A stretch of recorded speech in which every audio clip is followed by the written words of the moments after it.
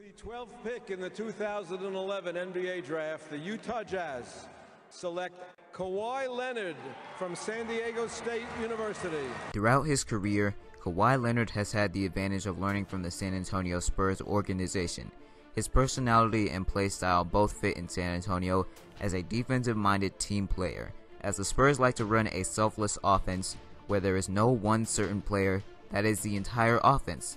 This has really helped Kawhi Leonard develop into one of the best two-way players in the NBA, a lockdown defender, and now a great scorer. But what if Kawhi was never picked by the Pacers? What if he was never traded to the Spurs? What if he wasn't placed in the picture-perfect situation in San Antonio, but placed in a solid situation in Utah? How much would Utah change? How would the NBA landscape change? As you can see, it changes things a lot. In the 2011 NBA Draft, the Jazz held the number 3 pick, where they selected Enes Kanter. What people often forget is that the Jazz also held the 12th pick, where they originally picked Alec Burks to play shooting guard alongside Gordon Hayward, whom they believed to be a small forward. In this scenario, however, the Jazz draft Kawhi Leonard in order to play small forward and to develop Gordon Hayward alongside him as a shooting guard. With this changing draft selections, the Pacers no longer have a wing to draft and trade to the Spurs, as Alec Burks does not fit in the Spurs system with his ball-dominant style of play, and Burks now falls to the Blazers. Since the Pacers couldn't draft a wing to trade for George Hill, the Pacers end up drafting Nolan Smith to help repair their damages at point guard as he becomes the next NBA D-League star. The 2011 NBA offseason had the Spurs looking for a wing since they no longer have Kawhi. They find a trade partner in the Blazers and send George Hill to the Blazers for Nicholas Batum straight up. The 2012 NBA season didn't see many notable changes with Kawhi on the Jazz. The notable changes occur with the Jazz, Pacers, Spurs, and Blazers, as the Jazz win 4 more games with Kawhi. The Pacers lose 3 more games without George Hill, and the Spurs and Blazers both win 5 more games with their additions. LeBron is still MVP and Kyrie is still Rookie of the Year. The 2012 NBA Finals was still won by the Miami Heat over the Thunder in 5 games as LeBron captures his first NBA title. The only notable change in the Western Conference playoffs is that the Jazz end up losing in 7 games to the Memphis Grizzlies in the first round. The 2012 NBA Draft Lottery sees the Kings finish with the 4th worst record and luck into the number 1 pick, which means the Sacramento Kings select Anthony Davis. Yes, the Kings lose 2 more games and land Anthony Davis to go along with DeMarcus Cousins, as the 2 ex-Wildcats actually complement each other well and make the future in Sacramento brighter. Harrison Barnes goes to the Raptors, the Blazers still take Damian Lillard, which will matter in a moment, and the Warriors end up settling for Terrence Ross. Moving on to the offseason, George Hill signs with the Pacers since he wants to be a starter, and the Blazers want to give Dame significant minutes. Dwight still forces a trade to the Lakers in efforts to form a super team, and the Thunder still trade James Harden in efforts to save some money. And now we move on to the 2013 NBA season that only sees 1 significant trade. The Grizzlies are looking to move Rudy Gay still, but Toronto is no longer an option since they already have Harrison Barnes, who looked like a future All-Star at the time, so they didn't want to take away from his development. Instead, Gay gets traded to the Wizards for Bradley Beal and Trevor Ariza. The 2013 season brings some changes in the standings. The Jazz win 6 more games as Kawhi starts to make big contributions. The Lakers lose 2 more games and drop out of the playoffs, as the big talk is about how their super team failed so bad. The Grizzlies and Spurs both win 60 games on the season with their additions. LeBron is still MVP and Dame is still Rookie of the Year. Other than that, the playoffs are largely unaffected, and it still plays out with the Heat capturing a title over the Spurs, this time in 6 due to the loss of Kawhi, as in the process the Jazz get eliminated in the first round once more by the Grizzlies in 7 games. The Pelicans finish with the worst record in the association, but get the 2nd pick as the Bobcats win the lottery to select Victor Oladipo. The Pelicans take Cody Zeller to be their franchise big, since their original franchise big has been replaced by a career reserve. The Magic take Ben McLemore since they needed a shooting guard, and Nerlens Noel goes to the Wizards. On a side note, the Cavs still take Anthony Bennett, as nothing has changed to stop them from wasting their pick. And the Nets still trade for KG and Pierce, as nothing has changed to stop them from wasting their future. In the offseason, Dwight still goes to the Rockets after a bad LA experience. The Sixers still interested in trading Drew Holiday, move him to the Jazz in a deal that sends Enes Kanter, Gorgui Dieng, and a 2014 first-round pick to the Sixers for Holiday. The Jazz also trade a second-round pick to the Pelicans for Robin Lopez as they need a starting center, and Paul Millsap stays in Utah. Because of Millsap staying, the Hawks no longer want to win now after missing out on Dwight and Millsap, so they decide to tank. They start by trading Al Horford and Kyle Korver to the Wizards for Nene and a 2014 first-round pick. They then trade Lou Williams to the Kings for Tyreke Evans. And speaking of the Kings, they also end up trading a top 10 protected 2014 first-round pick, Jason Thompson, and CJ McCollum to the Pelicans for Eric Gordon, setting up an opportunity to win now. This brings us into the 2014 NBA season where we see some drastic changes. Before we get into record changes, we must note that the Blazers traded Will Barton for Tyreke Evans. Getting into record changes, the Jazz win a tremendous amount of 31 more games as the biggest winners this season. The Grizzlies win 12 more games, riding the momentum from the end of last season. The Hawks lose 5 more games and drop out of the playoffs without their stars, which allows the Knicks to jump into the 8th seed. The Spurs lose 3 more games without Kawhi. The Pelicans lose 7 more games without Davis, and the Kings win 7 more games due to the front court of Davis and Cousins. Kevin Durant is still MVP, but this time Victor Oladipo wins Rookie of the Year as he actually contributes to a playoff team. The 2014 playoffs has some changes, with the big one being the Bulls winning in 5 over the Wizards due to no Nerlens Noel and the loss of Al Horford. Other than that, the Jazz get eliminated by the Clippers in 7 games since Drew Holiday was injured. The Grizzlies, however, advanced to the Western Conference Finals for the first time in franchise history to face the Thunder in the conference finals. Unfortunately for the Thunder, they can't defeat one of the best defensive teams ever, along with Marc Gasol taking his game to another level after being furious, finishing second behind Durant in MVP voting. The Eastern side remains the same, with the Heat going on to face the Memphis Grizzlies this time in the finals. A potential three-peat and a potential first NBA title in franchise history are both at stake. Believe it or not though, the Memphis Grizzlies defeat the Miami Heat in 5 games, with Marc Gasol having a field day on the Heat big men, capturing a finals MVP, and the Memphis Grizzlies winning their first title in franchise history.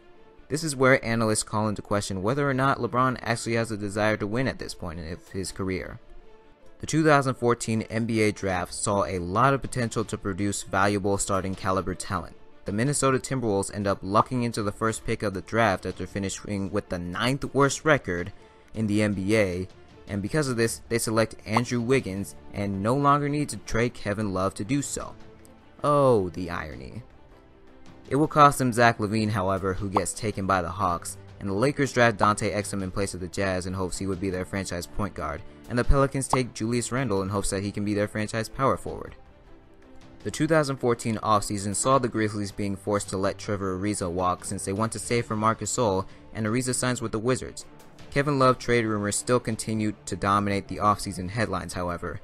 Cleveland is no longer able to trade for Love since they no longer have the assets to make a deal work. Instead, we look towards the Rocky Mountains. Yes, Kevin Love gets traded to the Denver Nuggets for Kenneth Faried, Wilson Chandler, and a 2015 first-round pick that is top 3 protected. The Nuggets still feel the need to make moves to give help for Kevin Love and sign Lance Stevenson, as the Bobcats no longer need him with Oladipo. The Nuggets weren't done yet, however, as they traded Ty Lawson and 2 future first-round picks to the Bucks for Giannis Antetokounmpo and Brandon Knight. The Bucks thought Jabari would be the star that they needed and didn't want Giannis to get in the way of that. LeBron returns to Cleveland in order to give his hometown a ring, as he sees good talent in Cleveland. In the process, he is able to recruit Marcin Gortat as well as Channing Frye. On to the Jazz, they match any offer for Gordon Hayward and sign Patty Mills, as he sees a brighter future in Utah compared to San Antonio. Chandler Parsons signs with the Hornets since the Hornets still wanted to sign a bigger name free agent, which in turn sends Dallas into rebuild mode.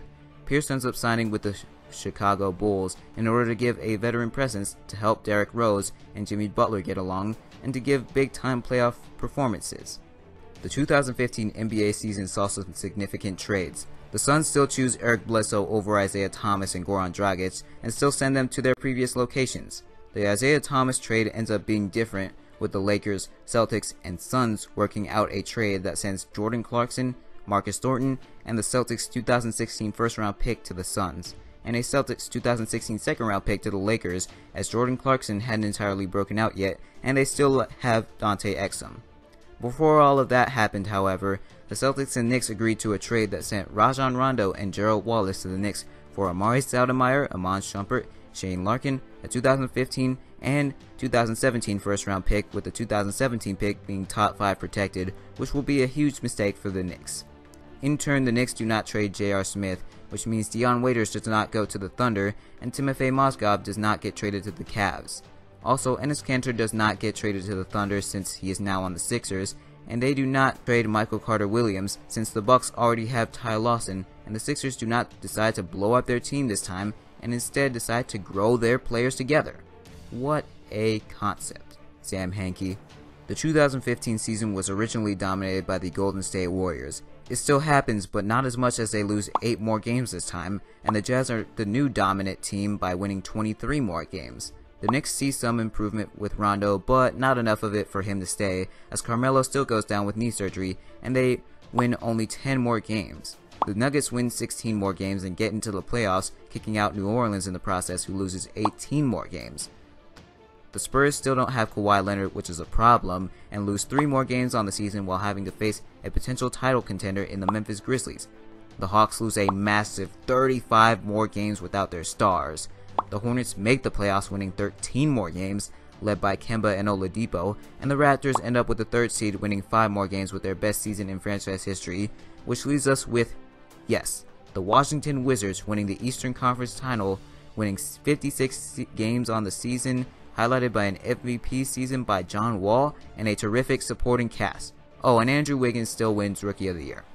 The 2015 NBA playoffs bring some changes. The Clippers still blow a 3-1 lead to the Rockets, this time in the first round, and an upcoming free agent in DeAndre Jordan is more than a little unhappy with this.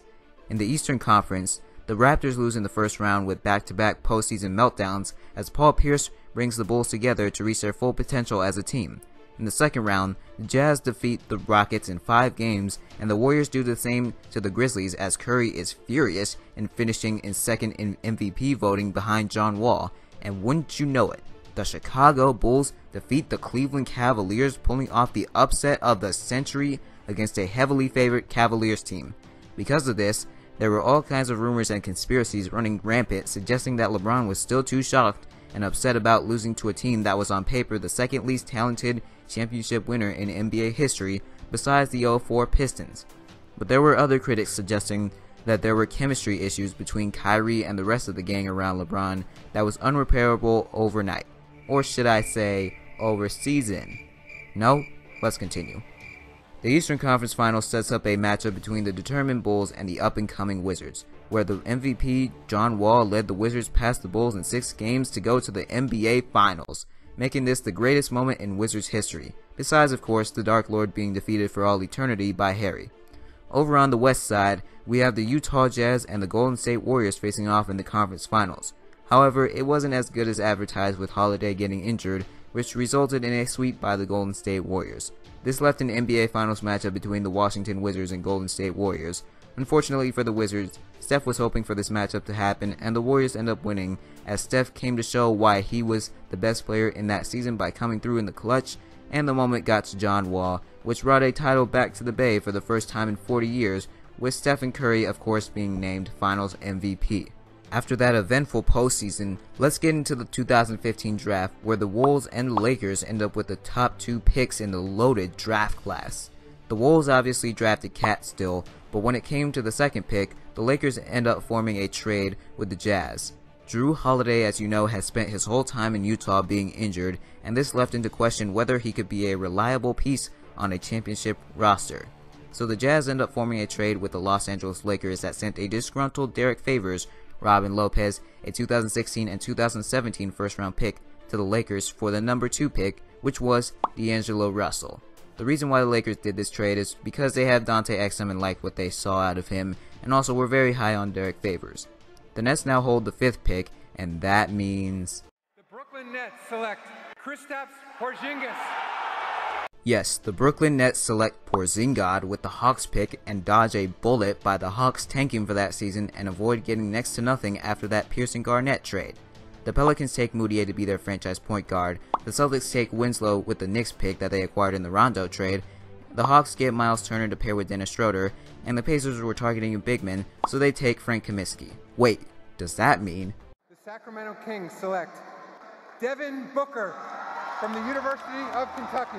the Sacramento Kings take Devin Booker with the 12th pick, giving them a big three of Cousins, Davis, and Booker? If there are any Kings fans watching this, I'll let you take a pause after seeing this frustration.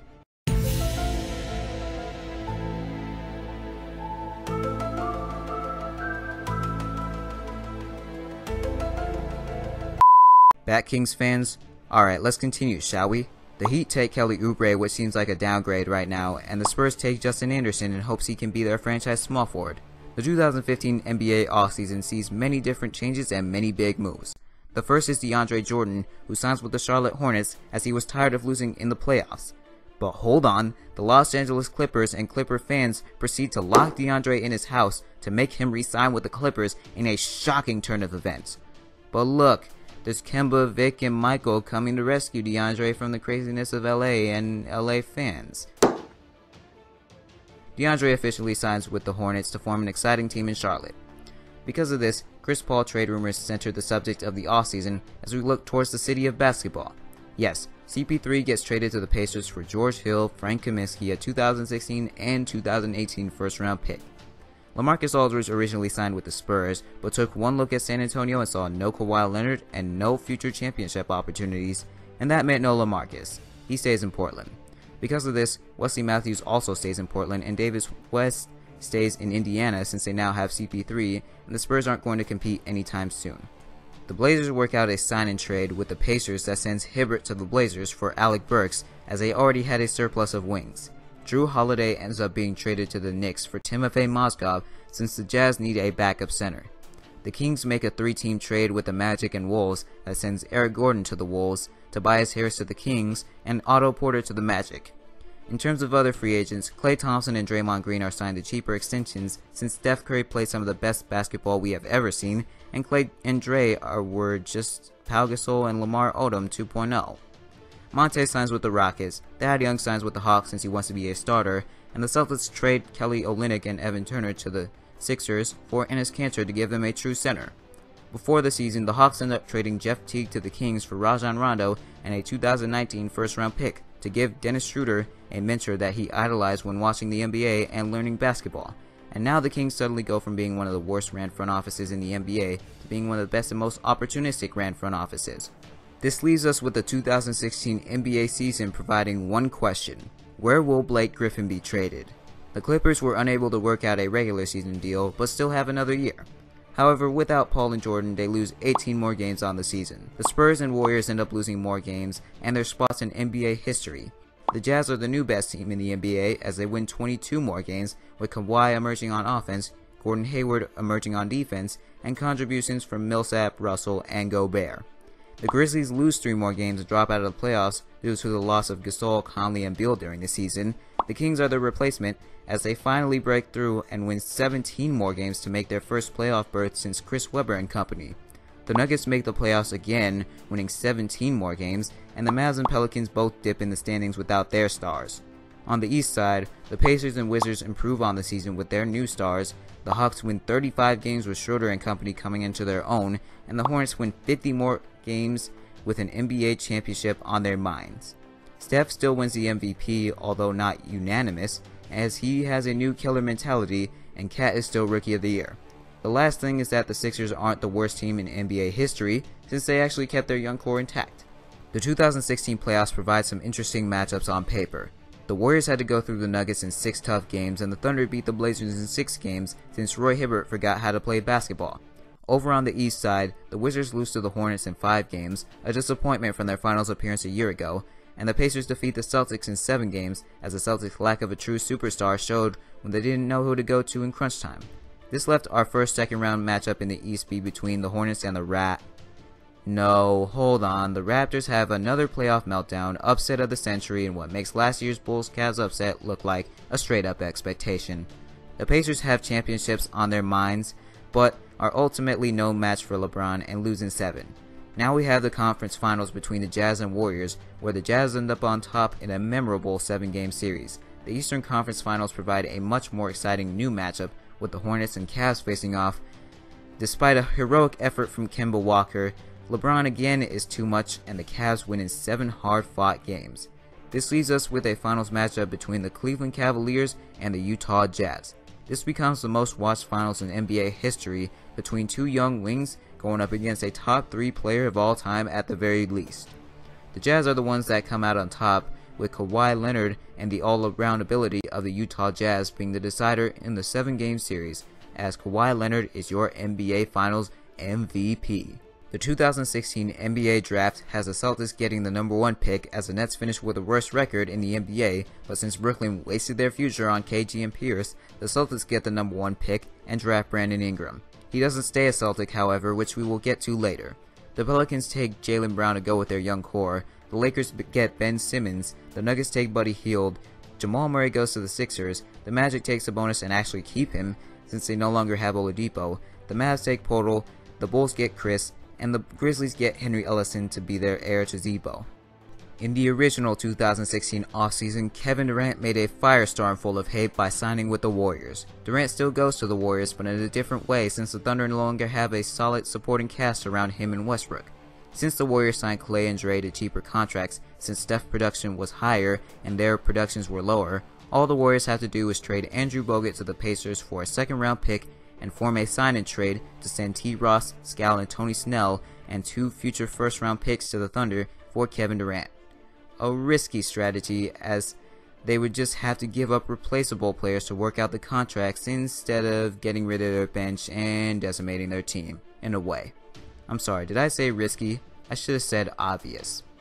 Because the Thunder did not have what was perceived to be a title contender, people understood the decision more. They still weren't happy about it entirely, but they understood where Durant was coming from since the Warriors didn't have a starting caliber small forward anymore and the Thunder were noticeably worse. So they saw some rationale behind this instead of creating a new villain like they do every 2 years or so. I guess this really is a fantasy then. I'm sorry for the shot I fired there, but you will see how bad the NBA community is at some point, even if it isn't right now. Back to the offseason, the Warriors signed Dwayne Dedmon since he wants to win and they have extra cap space, and Zaza signs with the Spurs. The 2016 NBA offseason has many new headlines as well, including Blake Griffin being traded to the Wolves. Yes, Blake Griffin and JJ Redick get traded to the Wolves for Eric Gordon, Ricky Rubio, Kenneth Faried, and a 2017 first-round pick. Jimmy Butler gets traded to the Celtics for Brandon Ingram, the 2017 Nets first-round pick, and Avery Bradley, as the Bulls choose Derrick Rose instead of Jimmy Butler and land a big-time prize to take pressure off of Derrick Rose so that he can just focus on getting healthy again. The Thunder trade Serge Ibaka to the Cavs since they need him for Channing Frye, Ante Zizic, and Shabazz Muhammad. Suddenly the Thunder enter rebuild mode for the first time in OKC, and Russ does not re-sign with OKC so soon. Continuing on, the Celtics and Rockets work out a sign-and-trade that sends Enes Kanter and Jeff Green to the Rockets for Dwight Howard, which forms a small super team up in Boston, with the new saying being, "It feels like 08." The Pacers and Knicks also make a move that sends J.R. Smith to Indiana for Alec Burks in a deal that makes sense for both sides, and now we head over to Brooklyn. Since the Nets missed out on Brandon Ingram and will potentially miss out on another top 5 draft pick, they decide to move some disgruntled veterans to get some young talent and assets. The Nets trade Brook Lopez to the Raptors for Harrison Barnes and Valanciunas. The Nets also decide to move Mason Plumlee to the Blazers for Timothy Luwawu and Myers Leonard. Suddenly the Nets now have young talent and young assets that they can use to build around Zinger for the future and aren't faced with uncertainty. As for free agency, Powell signs with the Pacers, Evan Turner signs with Detroit since he couldn't get along with MCW on the court, Batum signs with the Raptors, Noah stays in Chicago, Wade stays in Miami since the Heat had absolutely no shot at Durant, Joe Johnson signs with the Kings, Hibbert signs with Atlanta, and Rondo stays in Atlanta to continue to mentor a young point guard who idolizes him, and now we have reached the end. What a ride. And there you have it. By passing on Kawhi Leonard in the 2011 NBA Draft, the Jazz cost themselves the 2016 NBA Championship, but they weren't the only ones that changed. The Memphis Grizzlies won the 2014 NBA Championship, capturing their first in franchise history by trading Rudy Gay to the Wizards this time. John Wall was an NBA MVP, placing him in a future as a potential all-time great point guard. The Hornets have a promising future with Kemba, Oladipo, and Jordan to surround their valuable role players. Chris Paul is now on a team that has a much better chance at winning the NBA title compared to his current one.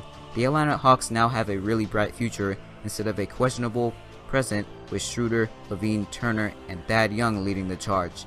And lastly, the Sacramento Kings, currently viewed as one of the worst front offices in the association, are now viewed as one of the best and most opportunistic front offices that takes chances in the correct demeanor with a core of Anthony Davis, DeMarcus Cousins, Devin Booker, Jeff Teague, and Tobias Harris that surely will be a future dynasty. With all of this greatness, we must go over the trash left behind that is in every experiment, and the largest piece of trash ended up being the San Antonio Spurs. No longer with a franchise player in Kawhi, no longer with a direction, the San Antonio Spurs lost out on the 2014 NBA title and are left with too many questions while searching for answers. The 2017 season now enters with Russell Westbrook trade rumors. No longer on a team with a young core to build around, Russ decides that he wants to be traded rather than to build up something in OKC, and the breakup of the Thunder's original core all pointed back to the James Harden trade. This situation began to remind a lot of analysts of the situation of the Orlando Magic in 1996 when they lost Shaq to the Lakers. LeBron James is now looked at as a guy that can't come together when the time matters most after an embarrassing finals loss to the Grizzlies in 14 and an even more embarrassing second round loss to the Bulls in 15, and will need to work much harder to save his legacy and fulfill his promise to the city of Cleveland. The Bucks traded away Giannis and now lean on Ty Lawson, Jabari, and Monroe to bring them to a championship-contending stance and are faced with too many questions. Westbrook does see potential in Jabari, so at least that counts for something. And while championships, accolades, and player recognition are obvious changes, this scenario should just show you how much player careers can be impacted with one decision by a front office. The list of players who are on different locations can go on forever, and as time passes, this alternate NBA will continue further away from our current NBA we know and love or hate. It really makes you think just how much the NBA can change if we ask ourselves, what if? Maybe it wouldn't have happened like this entirely, maybe it wouldn't have happened like this at all, but maybe this doesn't stretch that far from the truth.